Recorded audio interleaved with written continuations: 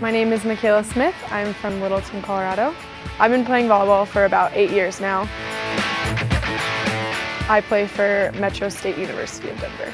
I do the same motions over and over, and just one day at practice, at the very beginning of my season, I bent down to pass a ball and I felt my hip lock up. And I went over to my trainer and she stretched it out and we had no idea what happened. About a week later, after my MRI and x-rays and seeing both Dr. Folk and Dr. Ellman, we discovered that it was a torn labrum. She had what we call mixed type femoral acetabular impingement, or FAI, where she had a subtle bony abnormality in both the femur, or the femoral head, the ball part of the socket, and the socket. And you put those together and it combines to form this impingement type syndrome where patients can get a labral tear. And I played my whole season on it.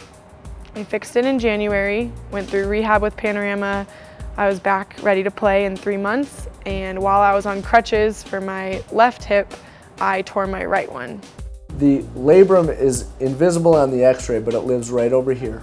And so this irregular contour of her femoral head and neck, when she puts herself in deep squat type positions when she's playing volleyball or when she's jumping and landing, this is actually impinging against the labrum right here, and the labrum is tearing right here. Within a month of me having my cortisone shot, my MRI, everything, I had my surgery.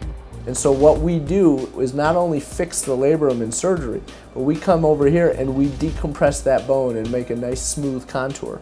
You kind of want this to look like a light bulb. If you were to tilt your head a little bit, this to look like a light bulb when we're all done. And you want to see symmetric kind of offset on both the inferior side and the superior side. And you can see how much space she now has when she's playing volleyball to prevent this process from happening again. He was confident, like he knew what he was doing. He really helped to make sure that the process went smoothly, and from the moment I came out of anesthesia till after I was cleared, I never had any pain, no aches, nothing, except for when I sneezed. That hurt. That hurt my hip flexor, but that's it. It was amazing to go from walking in pain to absolutely no pain. I've seen so many people who have struggles with their hips not being back for up to 6 months or even more than that, and I was ready to go at 3 months. It was nice to be able to be back that quickly. So volleyball is a tough sport on your hips with all the bending and jumping and running after things. For the last 2 seasons I've had bad hips, so now this will be my first season with healthy hips, and I just played my whole spring season with it, and I felt better than I have for the last 2 years because both my hips were healthy. I could jump, move, everything without worrying about what I'm going to do to it. The fact that they've been able to hold up after the surgeries and be able to go through everything after they've been fixed has been like really amazing.